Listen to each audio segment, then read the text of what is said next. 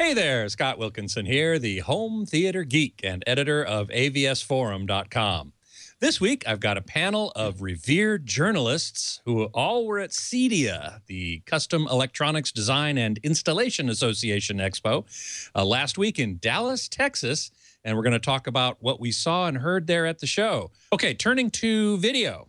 Tom, let's start with you. What was your favorite video image there at the show, value-wise and cost no object?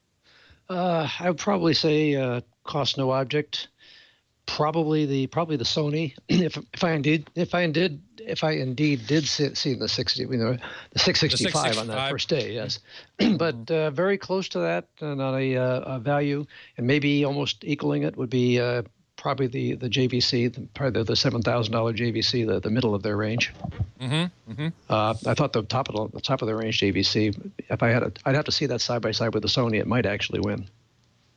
Okay, and those are definitely, they're not inexpensive, but they're pretty good. You know, I mean, you know, they're not that expensive. We're talking 10,000 or less.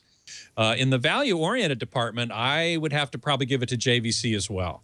I thought the JVC projectors just looked fantastic, really stunning. I thought the Epson LS10000, their laser projector, looked mighty good as well. Tom, you have a little trouble with that one. I have some reservations both last year and this on their laser projector, just because the color strikes me as being just a little off for some reason. I haven't had a chance to try one in person, but it didn't really strike me the right way. It wasn't bad.